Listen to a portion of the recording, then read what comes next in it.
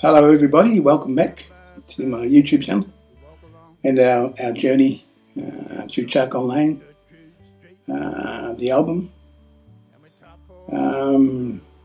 We'd like to talk today about the title track, Charcoal Lane, the song, and what inspired that track. Charcoal Lane was a place we used to frequent just in Collingwood, behind the Cambridge Street primary school. And I know there was probably six or more. It all depends on the day, but usually about six of us would end up in Charcoal Lane. And others that come along, stragglers that come along, and sometimes up to 10 people would be in Charcoal Lane having a charge. And I thought, I just thought, it'd be a good song to a good song to sing and write about that particular time of my life, because I met family there, and it was a good place. Probably one of our favourite spots to drink. There was other lanes as well, but Charcoal Lane was probably the where we frequented most. At the end of Charcoal Lane, there was an old charcoal and briquette bagging factory, where some of us worked sometimes just to get some money for a charge. So that's what inspired the song, and about how we'd all come together and what it took to get a drink, and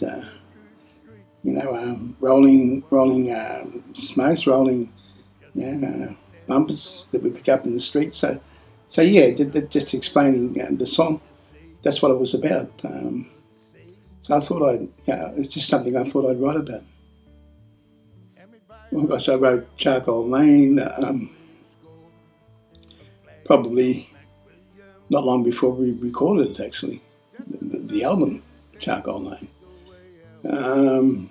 Maybe a year or so before, 2 years maybe, in 88, 89, 88, when I started writing a lot of songs around the bicentennial.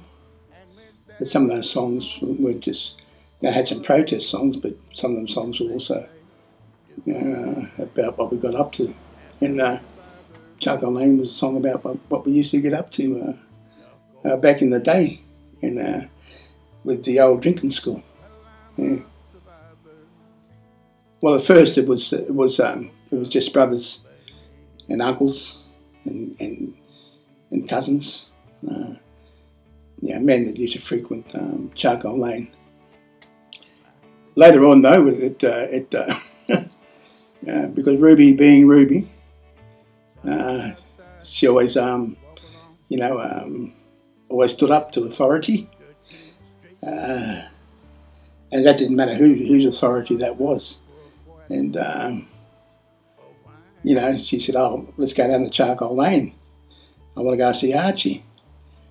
And my sisters, Alma and Myrtle, said, "No, you can't. We can't do that. Women don't go to Charcoal Lane. It's just all it's a men's drinking spot." And Ruby just looked at them and, okay, well, blow that. That's putting it mildly. And she said, "I'm going down."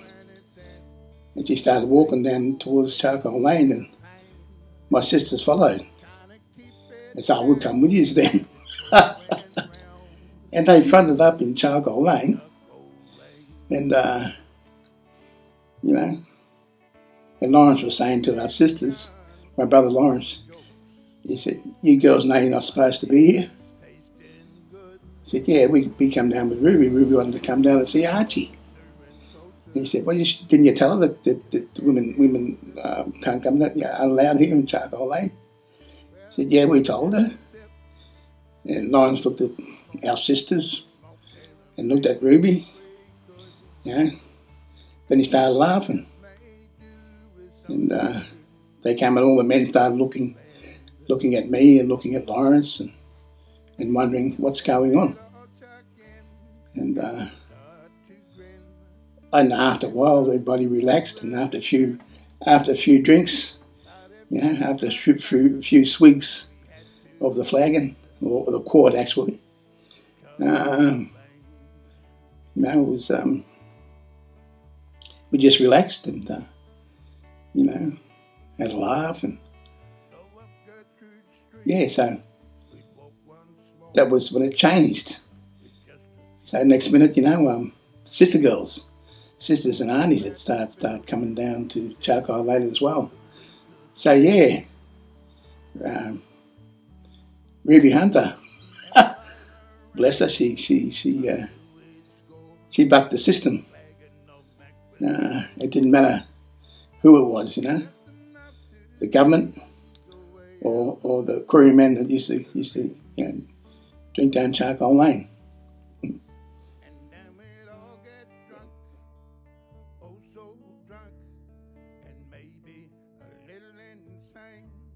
Look, there's many stories we could tell you about Charcoal Lane, but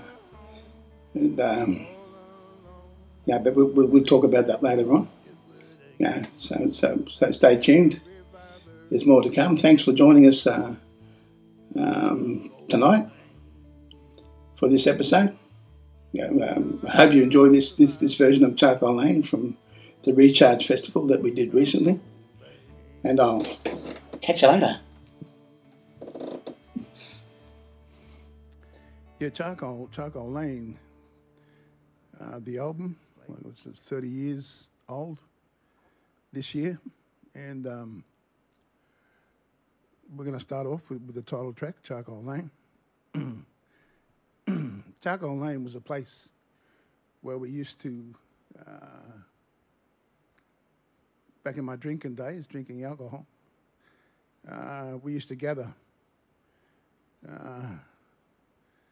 and have a charge, as we called it, having a drink. It was just off Smith Street, Charcoal Lane. And it was called Charcoal Lane because at the end of the laneway there was this a briquette factory. And people used to bag briquettes there and some coal, so we nicknamed it Charcoal Lane. And I met a lot of family there, and as well as just having a charge or having a drink. So this first song is the title track of that album, Charcoal Lane.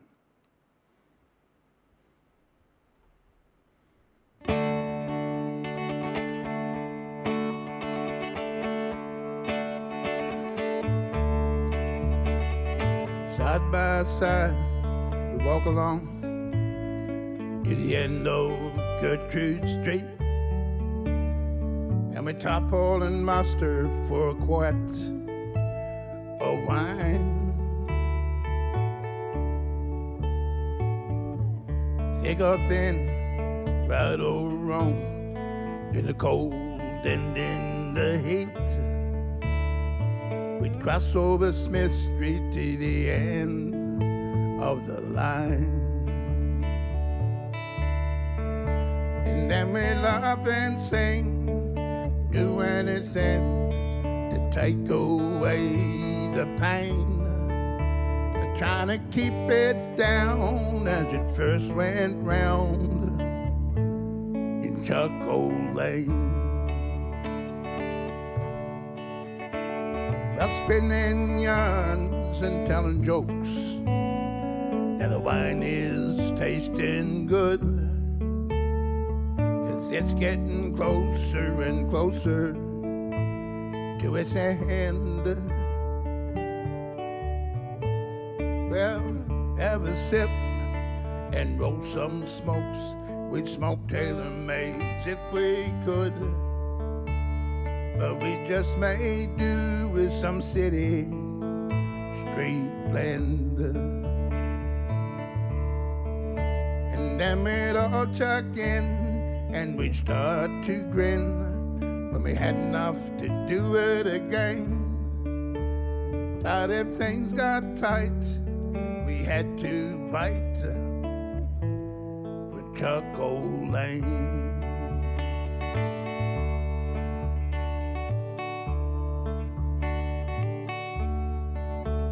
So up Gertrude Street, we'd walk once more, with just a few cents short, and we'd stop at the builders to see who we could see. And we'd bite around until we'd score a flagon of McWilliamsport, just enough to take away our misery. And then we'd all get drunk, oh so drunk, and maybe a little insane, and we'd stagger home all alone, and the next day we'd do it again, have a reviver in Charcoal Lane. Well, I'm a survivor of Charcoal Lane.